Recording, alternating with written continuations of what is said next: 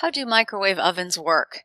So we know that microwaves are a type of energy in the electromagnetic spectrum, lower energy than UV, visible light, and infrared. It's not heat energy. It's not light energy. It's not enough energy to break bonds in molecules. Okay, what microwave energy does do is it causes certain molecules to rotate. So these are water molecules are an example of a polar molecule. And in general, any polar molecule will respond to microwaves.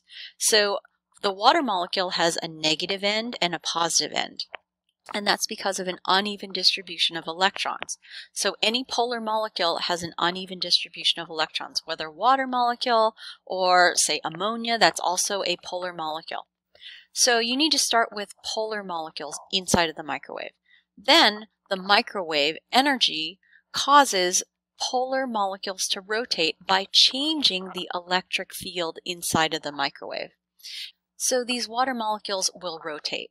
And with rotation of water molecules inside of the food, as these water molecules rotate, they lead to frictional forces on other molecules in the food. Now, frictional force of water on another molecule can lead to heating. And this you can experience yourself by rubbing your hands together, rotating your hands against each other. That frictional force leads to heating. Okay, and so this is an indirect heating of the food. When the water molecules rotate, they rub against the food and cause the friction causes the food to heat up. So the friction generates heat, and the heat is transferred from the water molecules to the food. So it's an indirect heating, and that's why microwaves don't brown food. And if you have any food that doesn't have any water in it, like bread or a piece of plastic, that does not heat up unless there's some water molecules in it. So in a microwave, no bonds are broken. There's no chemical reaction. It is simply an indirect process generating heat by the rotation of water molecules. So you might ask, well, if there's no chemical reaction, then why does metal spark when you have it in a microwave? So here's a piece of aluminum foil, and it does spark.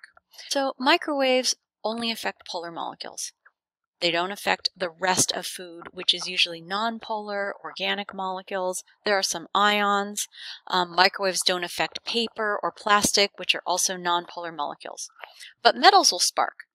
And the metals have electrons, lots of electrons. And electrons, when exposed to microwave energy, these electrons get sloshed around, which is fine if you have a smooth piece of metal, but if there's an edge on the metal or a crumpled up piece of metal like shown here, the electrons will pile up on the edge, and that high concentration of electrons at one point will rip an electron off and into the air.